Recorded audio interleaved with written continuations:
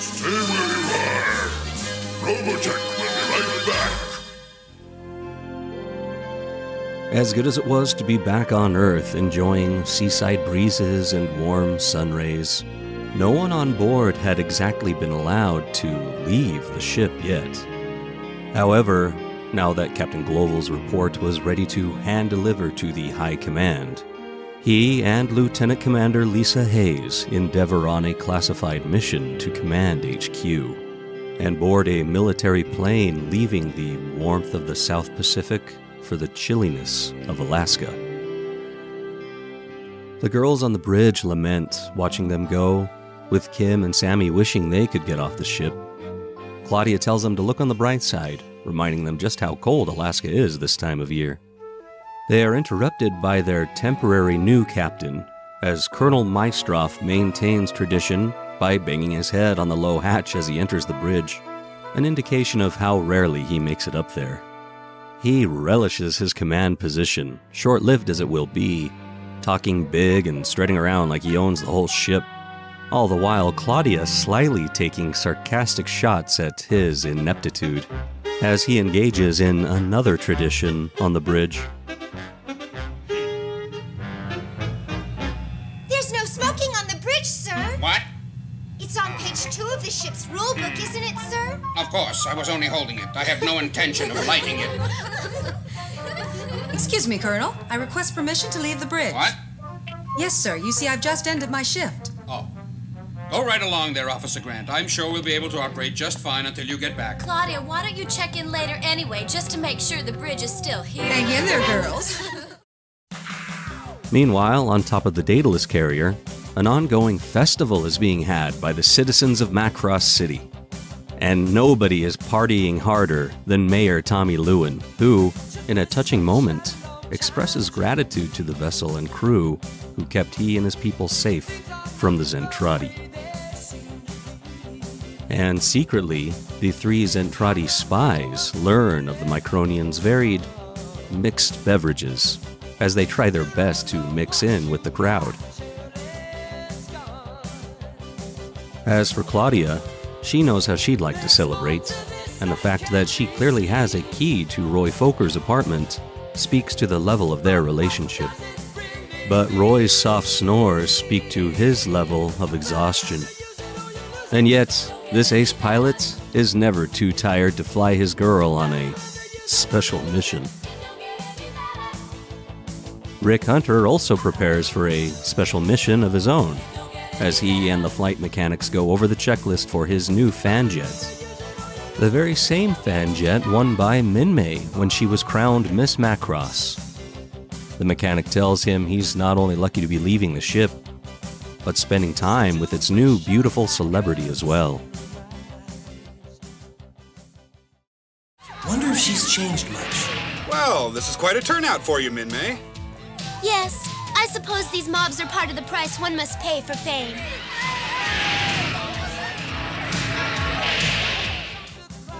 Rick is rather taken aback at the pure adulation this crowd is giving Minmay, but is excited for her. As he helps her inside, she comments that he seems so much nicer and more gentlemanly than when they first met. He takes the compliment well, but Minmay's manager quickly gets in his face to remind him just how important his passenger is. Minmay vouches for Rick. After all, there's really no one else she'd feel more safe with. And the manager finally slinks off to let them get on their way. As the fan jet purrs, Rick hits the throttle, and away they go. Rick is elated to be on this adventure with Minmay, but accidentally vocalizes his adoration of her. She almost heard him, but he distracts her with a little fancy stunt flying, just like his good old days at the flying circus. It's then he's met by some familiar fighters out on patrol.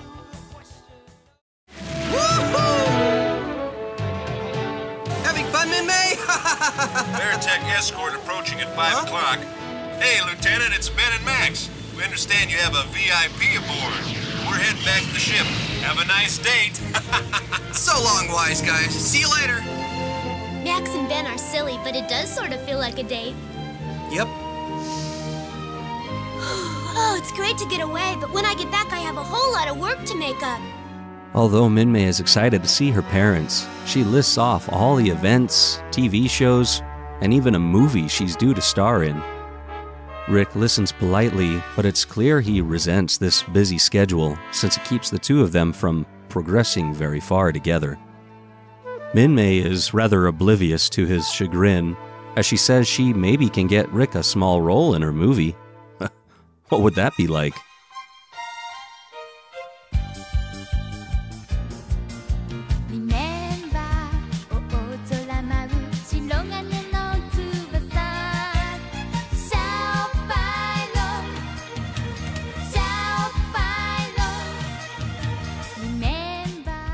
Some other time. But where do you get all your energy? I'd be exhausted trying to keep up with a schedule like that one. Huh? What?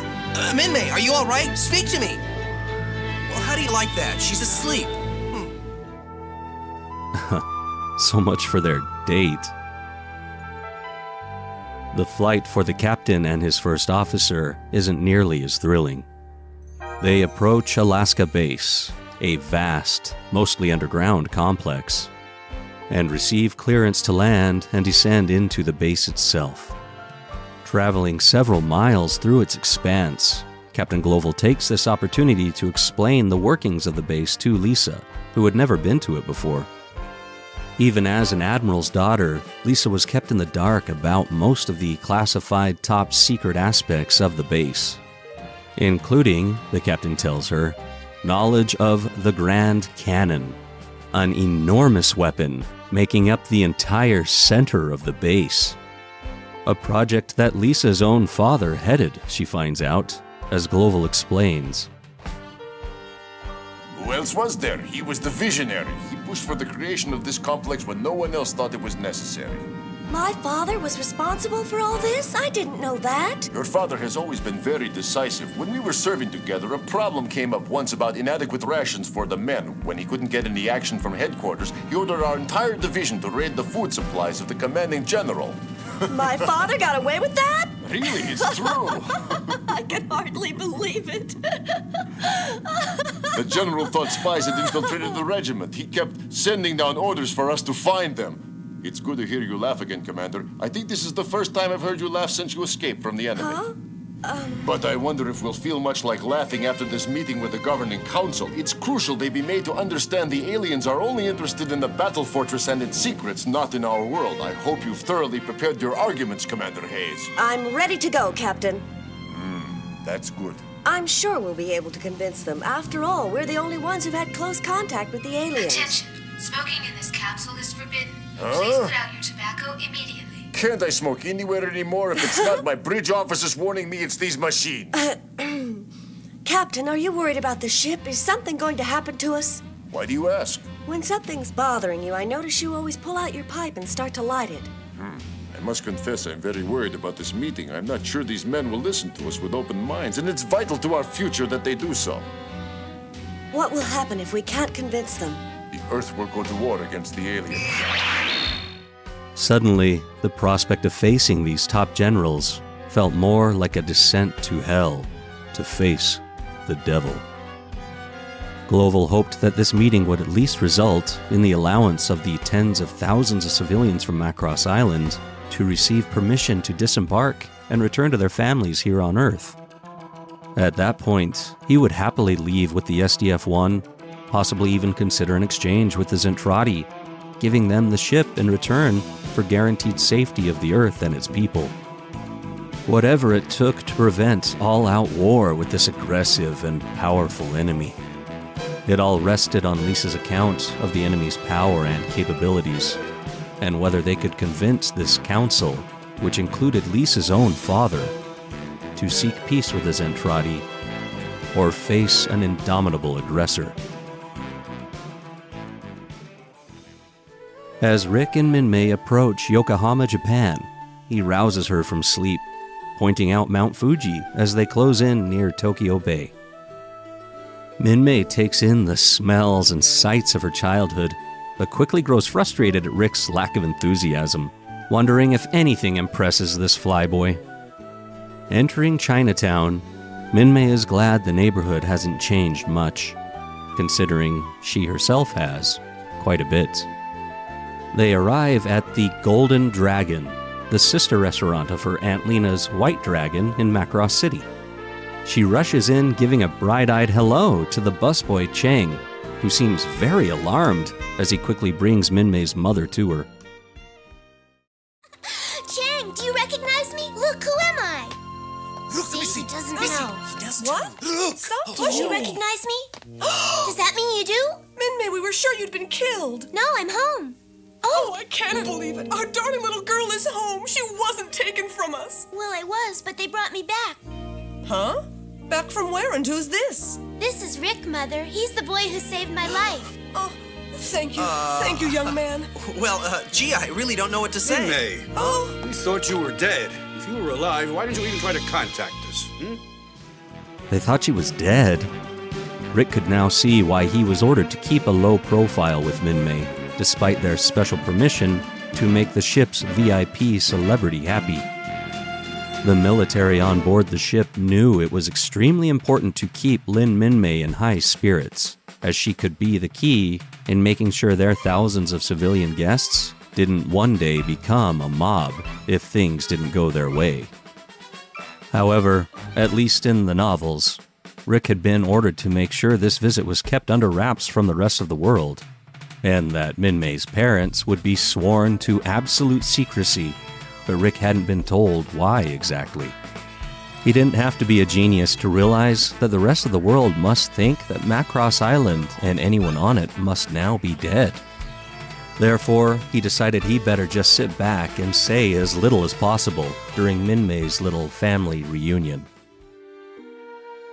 As Lisa finishes giving her full report, this council looks at it as dubiously as the generals aboard the SDF-1 did. She lamented once again losing that video recorder.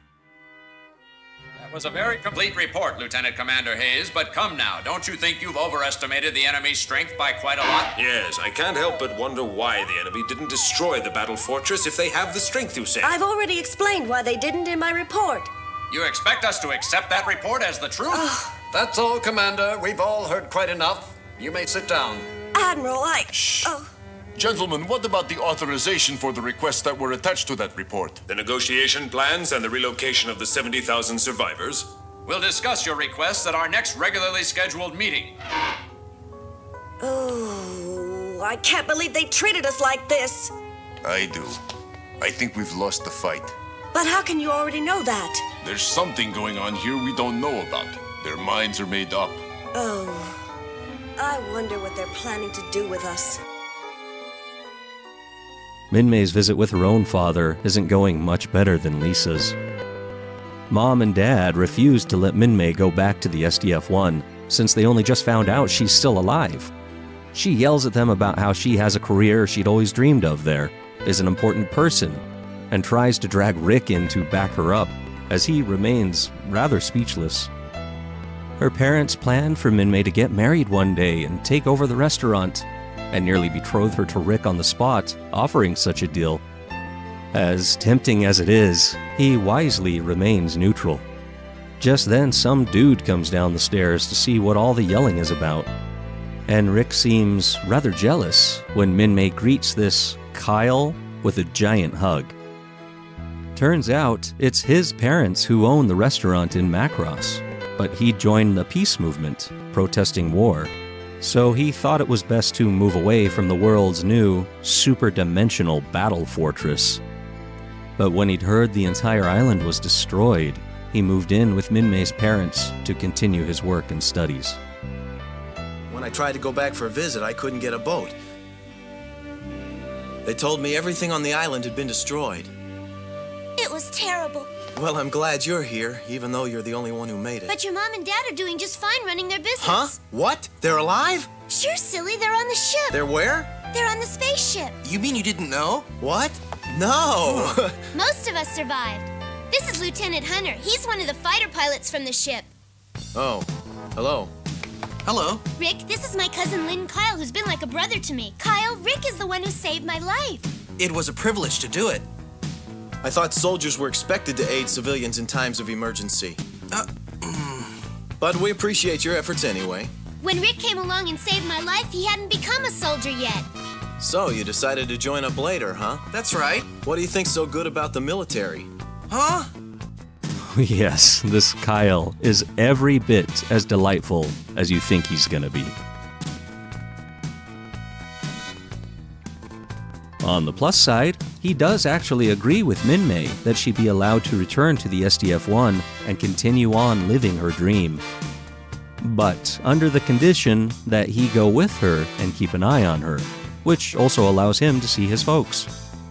Oh, Rick is absolutely ecstatic at the prospect of this guy weaseling his way into Minmay's life. Back in Alaska, the council reconvenes with Gloval and Lisa, but the outlook isn't good.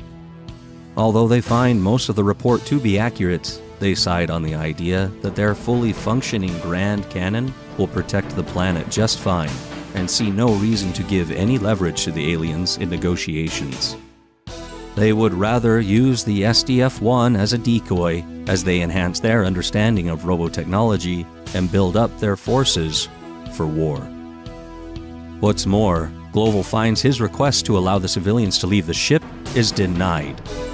The Council finally informs them they've kept the knowledge of the giant aliens attacking Earth a secret from the world so as not to cause mass panic. And the destruction of Macross Island was done by anti-unified government terrorists. Since the crew and civilians had all officially been declared dead, the SDF-1 and all hands aboard are ordered back into space immediately. The Council is even so callous as to suggest that if Lisa's report on the fascination of Earthling behavior is accurate, it would be a good thing to have an entire city on board. Despite the truth to that, Lisa calls on her father to compel him to reconsider this, and Admiral Hayes quickly rebukes the lieutenant commander for trying such a ploy. It's crucial you draw the enemy forces away from this planet. At what expense? Captain, we're not insensitive to your situation, but we must have time to strengthen our defenses and increase our knowledge of robotechnology, and you're the only ones who can give it to us. Father, this is too much to ask of all those civilians. Commander Hayes, we may be father and daughter, but while we're here, I expect to be addressed according to my rank. Do you understand? After Gloval tries one more desperate appeal to avoid any semblance of war, the Council abruptly, officially ends the meeting, putting an end to the debate, with Lisa and the captain having lost this battle. Lisa, wouldn't you like to spend some time with your father while you're still here? As family, I mean. No, sir. I have no particular interest in seeing him right now. I understand, my dear. It is notable that her father does at least try and reach out to her, having passed along a private letter to her before she and the captain head back to the battle fortress. My dearest Lisa, I know that you're angry about my decision regarding the ship, but it was unavoidable under the circumstances. I want you to try to understand and realize that I'm concerned about your welfare. The battle fortress is a very dangerous place, and I'm working on getting you reassigned to another ship.